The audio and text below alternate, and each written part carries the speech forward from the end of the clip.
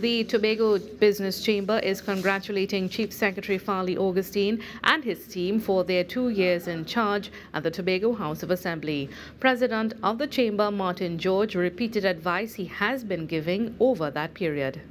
We have, pointed out and praised where they have been successful, and of course we have offered constructive criticism where we think they can improve.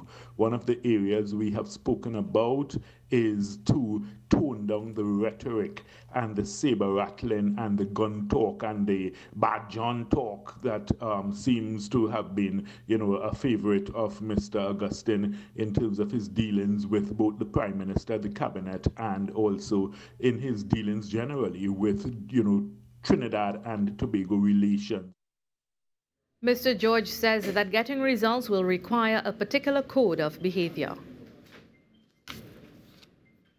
Business Chamber are of the view that that is not the most productive or effective way to get results. We think that if it is that Mr. Augustine were to adopt a more statesman-like approach and engage more in negotiation, dialogue, and diplomacy, that these things would yield much greater results than the gun talk and the threats and the insults and the sarcasm, because it's not really conducive to Tobago's best interest.